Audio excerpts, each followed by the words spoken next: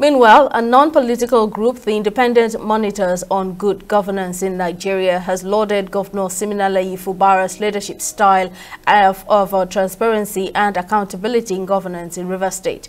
The group says Governor Fubara's commitment to sustainable growth and development in Rivers State is worthy of recognition. Speaking at a press conference in Abuja, convener of the group, Okwa Dan, also acknowledged that the state has experienced tangible developmental strides in critical sectors such as education, health, rural development and urban renewal under Fubara's leadership. Under the leadership of Governor Fubara, the state has experienced tangible developmental strides in critical sectors such as education, health, rural development, and urban renewal.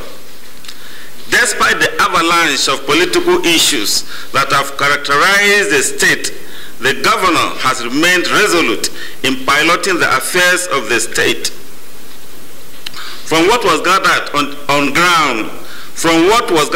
the ground in Rivers State, the governor has ensured an even spread of developmental efforts across the length and breadth of the state. The governor of Rivers State has also displayed sound leadership acumen by spreading developmental efforts to the hinterlands in Rivers State, and the people are overjoyed with the efforts at ensuring motorable roads, primary healthcare services, and other endeavors that are primed to put smiles on the faces of the people.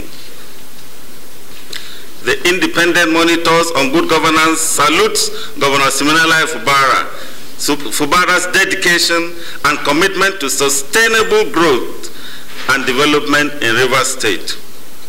Under his watch, the state is slowly but steadily experiencing development in critical sectors with massive road construction, renovation of schools across the state, improved medical services in government-owned healthcare services, and prompt payment of salaries and pensions, among a retinue of others.